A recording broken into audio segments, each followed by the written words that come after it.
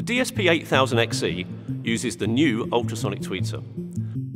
It uses a beryllium dome and a large motor system. We use beryllium because it's very light and yet stiff.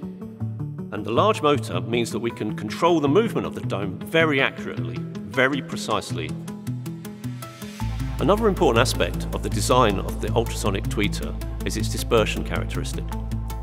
The dispersion of a loudspeaker is its ability to retain the correct tonal balance whether you're directly in front of the loudspeaker or you're off-axis to one side. In order to achieve this with the ultrasonic tweeter, it's designed with a specially profiled waveguide. This is completely smooth and free of any external fixings, any ridges, there's no grill or any other obstacles which would cause reflection and therefore diffraction of the sound as it leaves the tweeter. Each XE loudspeaker is fitted with 6 of our new subsonic bass drives. The subsonic bass drive features a large motor, a deep cone and a wide surround to give it a long excursion. We achieve this in the XE by having the amplifier designed in conjunction with the selection of the drive unit. This gives us the ability to put masses of bass into the room, but with complete control. When a loudspeaker is playing, sound waves leave the front of the drive units and progress into the room. What's not always so obvious is that an equal amount of sound energy is coming from the back of the cones into the cabinet.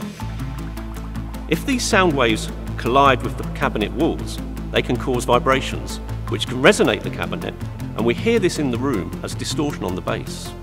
To overcome this on the XE, the drive units are mounted in our force balance configuration. This is where we put 3 drive units down the side of each cabinet, and they're arranged in pairs so they're back-to-back opposite each other.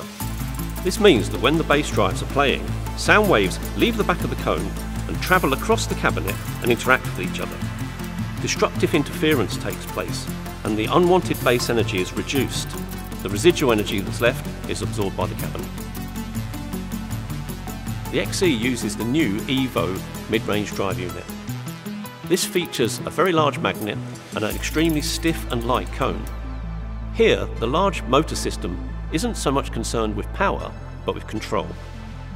We can precisely control the movement of the cone, stopping and starting it as we require. Of course, when you listen to the XE, you don't hear the independent drive units. They're integrated together to produce a sound that immerses you. Whether it's a musician playing a virtuoso solo, whether it's an intense scene in a movie, or whether it's one word in a song in the final verse where the singer's voice just breaks and you connect with that emotion.